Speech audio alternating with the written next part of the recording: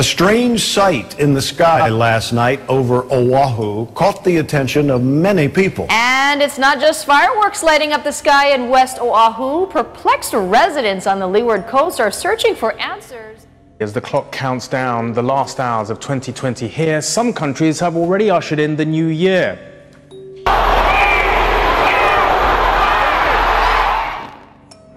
New at 10, a mystery in Mesa. At least one neighborhood worried the loud bangs they've been hearing for weeks. Maybe more than just fireworks and celebration. Elk Grove police say it's just one example of loud booms people have been reporting for weeks. A lot of us are going to be extremely happy to say goodbye to the year that was 2020. That includes these guys. Take a look at this.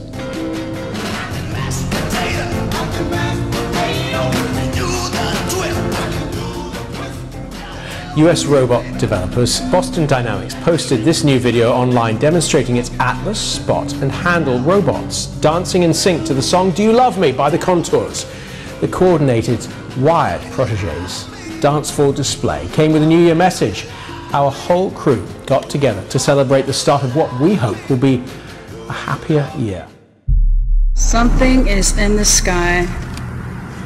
What is that? Perplexed residents on the leeward coast searching for answers after a lit-up unidentified flying object reportedly plunged into the ocean near Ulehava Beach Park. There are multiple videos of what appears to be a glowing oblong mass, both in the sky and then in the water. Definitely really unusual to see. They were super bright. I guess I couldn't really get the full gist of it with my camera since it was so far away, but it was really, really bright. Officials from the Federal Aviation Administration say there were no aircraft incidents or accidents in this area Tuesday night, but multiple witnesses report seeing a large blue object fall out of the sky and into the ocean. The 38-year-old says she's never really been a believer in UFOs, but the bright blue object had them so intrigued they jumped in the car and started following it. I don't know what it was. This one was going so fast. The journey ended less than 3 miles from where it began, on Farrington Highway in front of the Board of Water Supply building, after the object appeared to drop into the ocean. Oh, the going out in the water, whatever it is. She described it as being larger than a telephone pole and says she never heard it make any sound. While officers were on scene, she says they spotted a second light. My husband went and looked up and he seen the white one coming. The white one was smaller, was coming in the same direction as the blue one. They lost sight of the object after it passed over a nearby mountain. This morning, we asked Honolulu police if investigators figured out what fell in the water. A spokesperson told us they didn't have any information.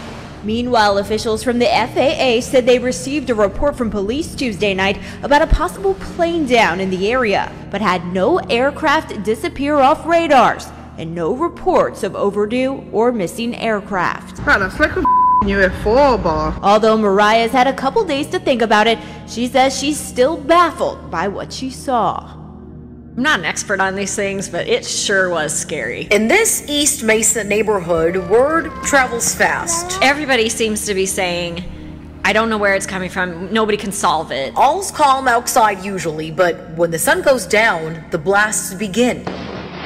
It was scary big. It was not your normal firework kind of boom or just a noise from a car or something. It was a lot louder and scary. Amy Reed caught this flash of light in what sounded like an explosion on her home security camera last week. The boom shook her entire home. I thought I would just see somebody's house had blown up. You know, I was expecting I'd see fire in the sky or... Even after neighbors like Reed say they've been reporting this almost every night. They said they've definitely been getting all the calls from our area for all these different nights, and several of them each night. And they said, we'll go check it out, but mostly there's not a lot we can do. But if that one happens again, that's going to be something else. You know, that's a whole different story. Mysterious explosions in Elk Grove. The blasts caught on camera that have police officers baffled.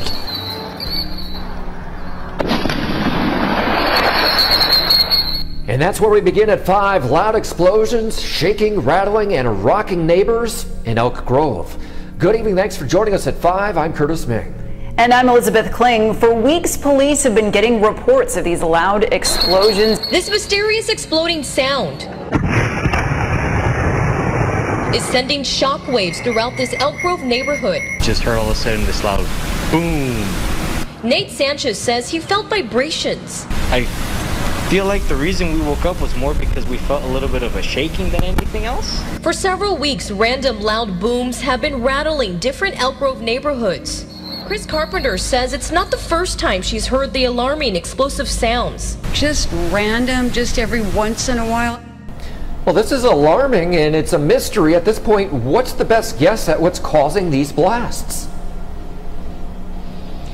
Well, right now, because it's such a mystery and these reports are pretty sporadic, although most of them on the southeast side of town, right now it's still unknown what these random blasts are. Kilauea volcano in Hawaii. Look at this. This eruption started with an earthquake on Sunday on the volcano's south side.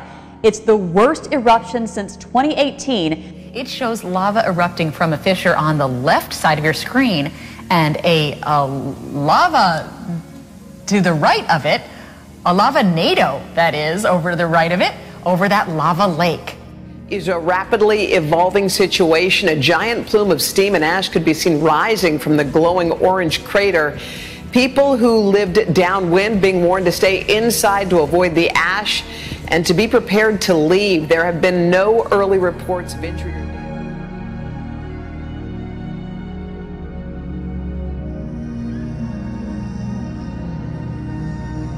Croatia's most powerful earthquake in more than a century has resulted in the death of 7 people.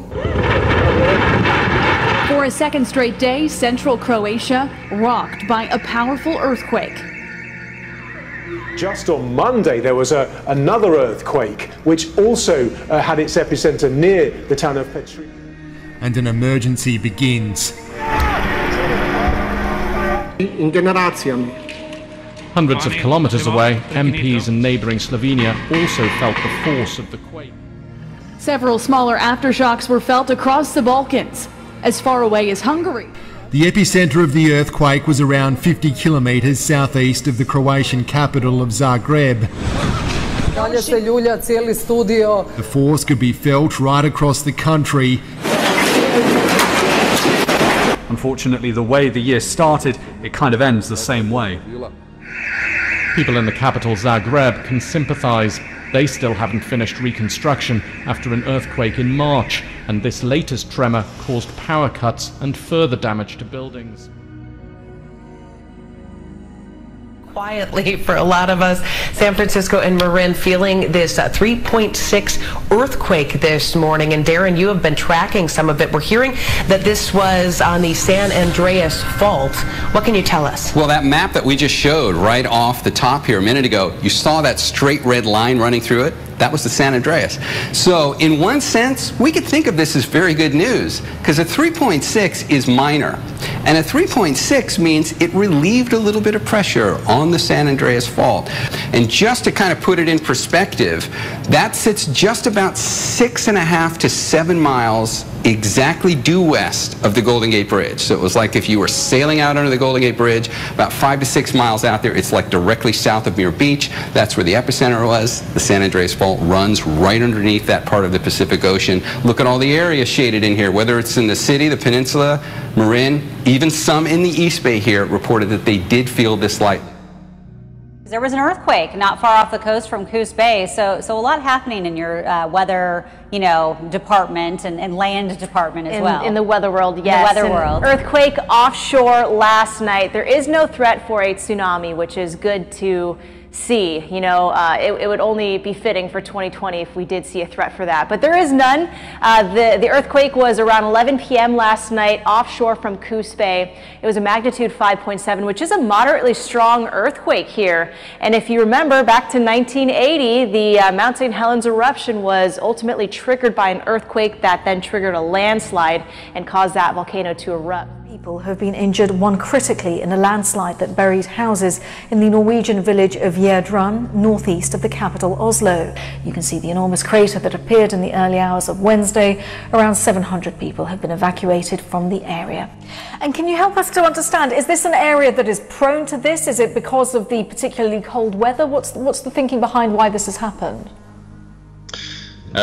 This is an area that has an unstable ground with a lot of this kind of mud that can be put into motion with a lot of rain.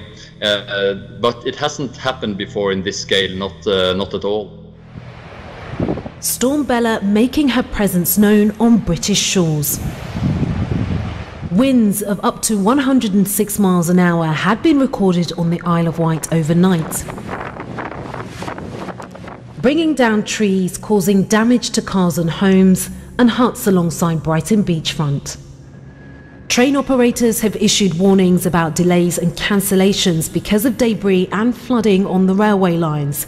But parts of the UK are still reeling from heavy rains over Christmas, like Cirencester in Gloucestershire. Residents trying to adapt. Storm Bella did not bring dramatic destruction, but its impact has been widespread. For those affected, it's a miserable end to a festive season where spirits had already been dampened. Argentina's Senate has voted to legalize abortion in a landmark ruling that could have repercussions across Latin America. The vote followed hours of debate and decades of campaigning by women's rights groups in the predominantly Catholic country.